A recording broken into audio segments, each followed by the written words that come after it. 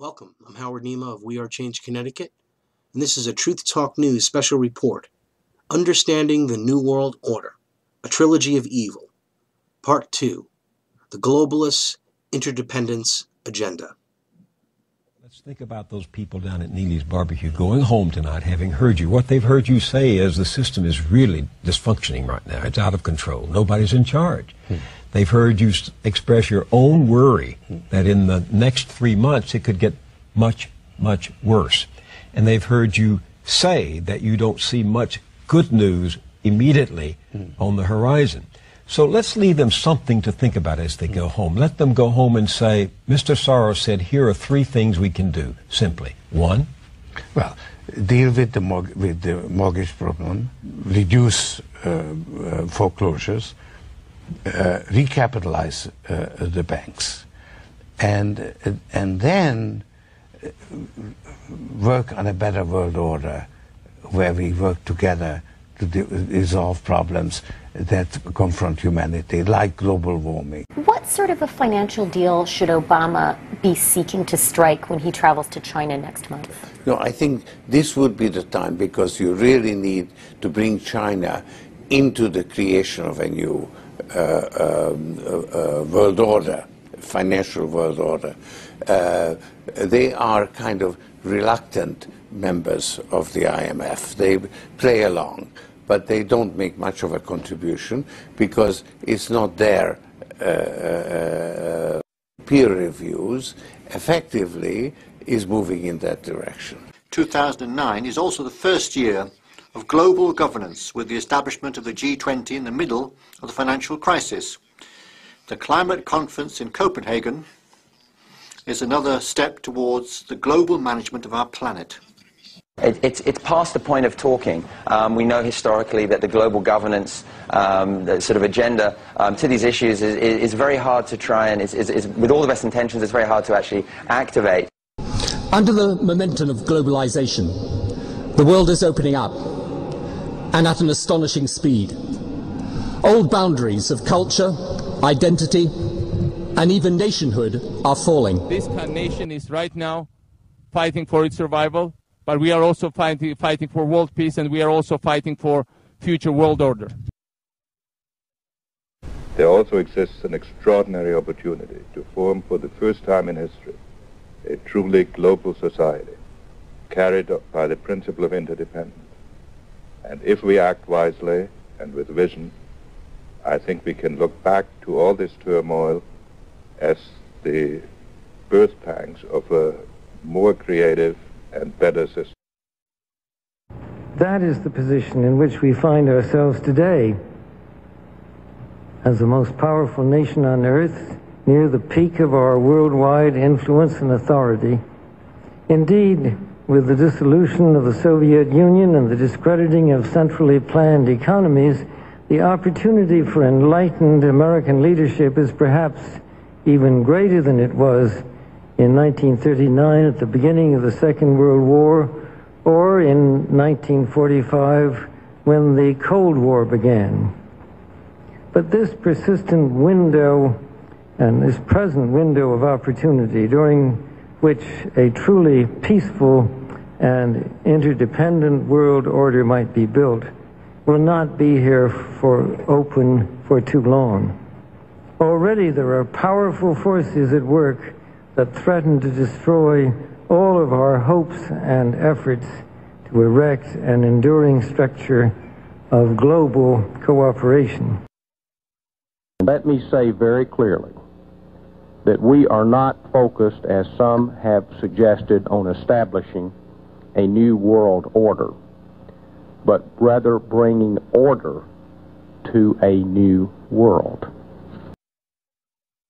I think the big question is whether they have the capacity to construct a conceptual framework for American policy for the years ahead.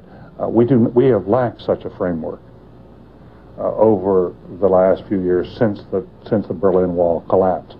The consensus we had, the understanding we had about what our purpose and what our role in the world should be, what the underlying tenets of American foreign policy obviously have disappeared, and no one yet has been able to come up with a coherent framework. George Bush tried.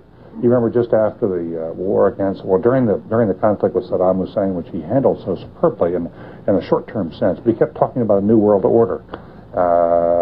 And then President Bush, at the end of that war, promised he would give 4 graduation addresses, 4 commencement addresses, describing that new world order and what America's role was going to be in it. It turned out he gave one of those addresses and canceled the other 3 and talked about something else. That's what, because they weren't ready yet to define that new framework. And we've had that same absence of a framework during the Clinton administration.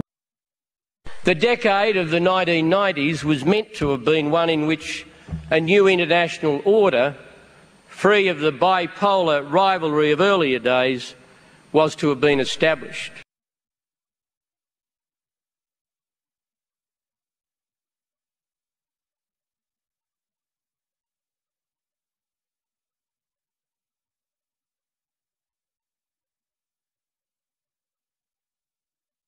On this question of sovereignty.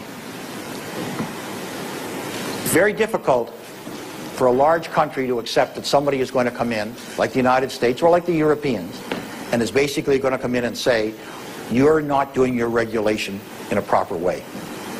Fair game. But what's going to happen when China and India are economies as powerful as the United States or Europe? And what's going to happen when there's a mortgage meltdown in India? What's going to happen when a Chinese hedge fund goes under? And that the results of that tsunami don't stop at the Chinese or the Indian border, but that in fact you find them in Idaho and Iowa and California. Who's going to deal with that? Unless we're prepared to understand that in fact we're all going to have to give up a little bit of our sovereignty in order to make the world work. We Americans are going to have to yield up some of our sovereignty. That's going to be, to many, a bitter pill. Pat Robertson has written in a book a few years ago that we should have a world government, but only when the Messiah arrives. He wrote, and literally, any attempt to achieve world order before that time must be the work of the devil. Well, join me. I'm glad to sit here at the right hand of Satan. Let us hear the peal of a new international liberty bell that calls us all to the creation of a system of enforceable world law in which the universal desire for peace can place its hopes and its prayers. Thank you. The truth is that territorial boundaries, now expressing the limits of nation states, is losing relevance with every passing year. You really are being thrown into a world which is globalizing, which is decentralizing, disaggregating, and compacting as well. In the end, it is only through worldwide dialogue and governance we can treat the roots of terrorism and really weaken terrorist movements by addressing the issue of development and cultural diversity. Yes, indeed, we need a global answer to the threats of terrorism. And I strongly believe India will be a central actor in the new world order. To what extent do you think that today's outcome and the fact that this was a meeting of not just the big, rich, powerful countries, but the developing countries, is a signpost to the future for a new, let's say, a new world order, for want of a better term, that represents a shift in power? In the opening part of my formal intervention in the summit today, I said broadly as follows: that this was an important decision by the United States to bring together for the first time a gathering of developed and developing economies to formally participate for the first time in the decision-making of the future direction of the global financial system and the global economy.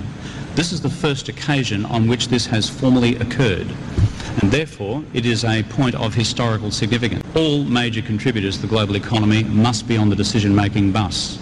What was fascinating today is that countries and economies and societies diverse as the Kingdom of Saudi Arabia, the People's Republic of China, the Republic of Indonesia, Japan, the French Republic, ourselves, all acting to a common set of problems, all acting on the basis of the common solutions which we must now embrace.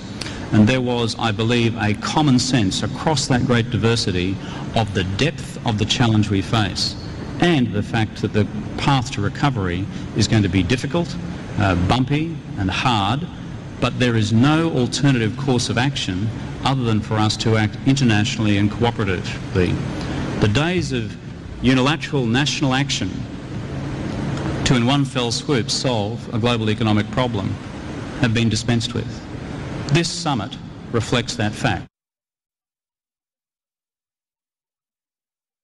The time has come for the world to move in a new direction. We must embrace a new era of engagement based on mutual interest and mutual respect, and our work must begin now. And the President outlined his vision of a new world order in which the U.S. would participate fully. Presidente Obama, eu penso que isso é importantíssimo, porque é fundamental que Europa e Estados Unidos cooperem para, não apenas para defender os interesses dos europeus e dos norte-americanos, mas para uma ordem mundial mais justa. If ever there were a time to act in a spirit of renewed multilateralism, a moment to create a United Nations of genuine collective action, it is now. Now is our time, a time to put the united back into the United Nations. United in purpose, united in action.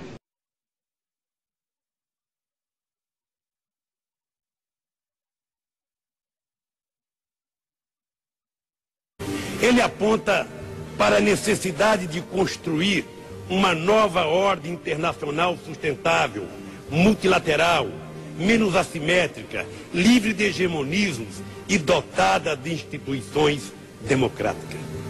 Esse mundo novo é um imperativo político e moral.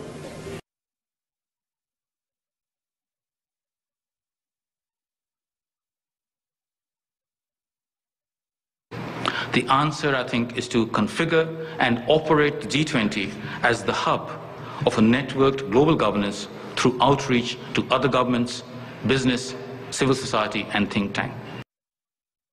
So public-private partnerships are another part of this global governance landscape, which again isn't even captured by those who believe that the G20 is flexible enough in architecture. So these layers and modes of governance are an integral part of what complete the global governance puzzle, I believe, in the 21st century. And so actually the challenge before us is to build a global regulatory system. This is not properly understood. Are you optimistic a global system can happen? From what we've heard so far. It could happen, and in fact it's in the works. Stay tuned for the final segment of Understanding the New World Order, a trilogy of evil, titled Mechanisms of the World Order.